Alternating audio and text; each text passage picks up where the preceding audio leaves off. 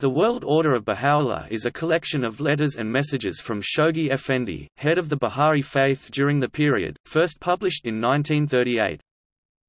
While the letters to the American Bahá'í community from Shoghi Effendi between 1922 and 1929, published under the title of Bahá'í Administration, explained and encouraged the development of the administrative institutions created by Baha'u'llah and further elaborated by Abdul Baha, the letters published in the World Order of Baha'u'lláh have a different aim and a far larger scope.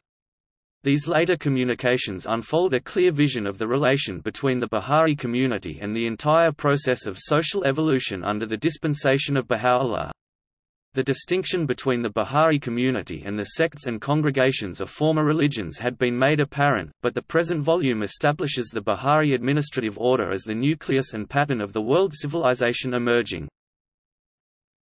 In the introduction, Horace Holly, a notable hand of the cause, wrote, in the section entitled, "Unity in Diversity," Shoghi Effendi described underlying principles of the Bahá'í faith.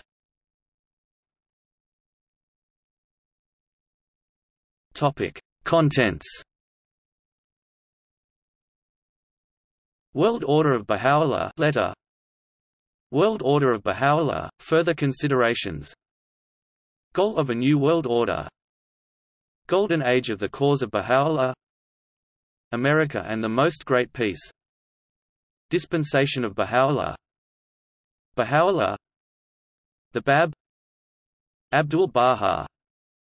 The administrative order. Unfoldment of world civilization.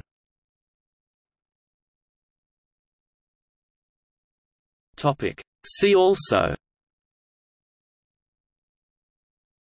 New World Order, BAH.